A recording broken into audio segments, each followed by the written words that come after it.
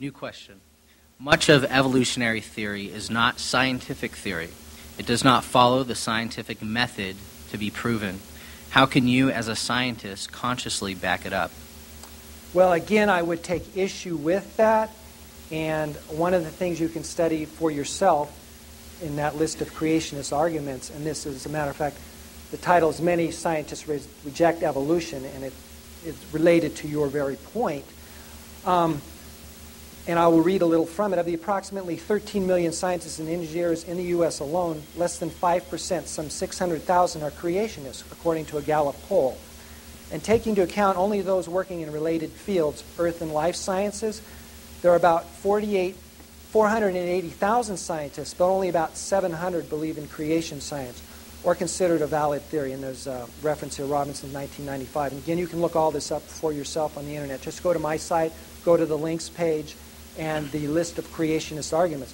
And this means that less than 0.15% of relative scientists believe in creationism.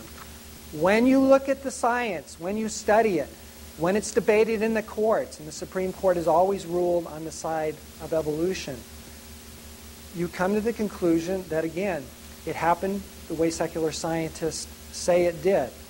And it's the same as sincerely looking at the evidence for the existence, reality, deity of Jesus. Anyone that sincerely looks at that evidence will come to the conclusion that Jesus is God and will come to the knowledge of the fundamentals of our relationship with Him.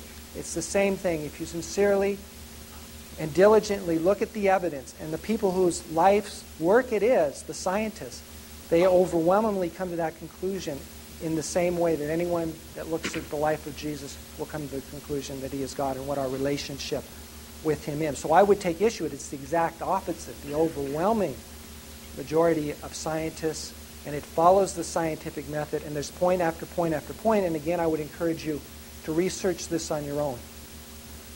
Okay, first I would take issue with the survey. I wouldn't buy that for 1 second, that 0.5% of the scientists believe in creation. I think the polls that I've seen show like 55%, according to the New York Times, believe in evolution, which leaves 45% who don't believe in our evolution. But it wouldn't matter. Majority opinion doesn't matter. If you went to the Soviet Union 10 years ago and did a survey, how many of you teachers believe in communism? No, I do. And they all do. Because if you don't, you go to Siberia. Okay? And here in America, if you don't bow down to the sacred cow of evolution, you go to academic Siberia. They won't publish your papers. They won't give you government grants. You won't get research grants. You cannot make it in the scientific world without bowing down and kissing the cow of evolution. So it's just a matter of the same situation they had in the Soviet Union 10 years ago, only here it's based on the creation-evolution argument. It's not because there's scientific evidence, and to argue that because the majority believes something, therefore it's true, is ludicrous. All you got to do is look at the history of science and find thousands of examples where they taught things that were not true. For 2,000 years it was taught big rocks fall faster than little rocks. That's not true, but it was taught for 2,000 years by the majority of scientists. So I wouldn't buy the argument from majority opinion to begin with. And secondly, I would really take issue with the stats there that 0.5% believe in creation. You must not know the same people that I know, because I know a lot of scientists who love the Lord and believe the Bible is literally true. Every branch of science was started by creationists. I would like to hear one thing the evolution theory has done for the good of science. It's not because of the evolution theory that we have computers or silicone or space shuttles. The evolution theory has nothing to do with science. It has donated nothing to the field of science.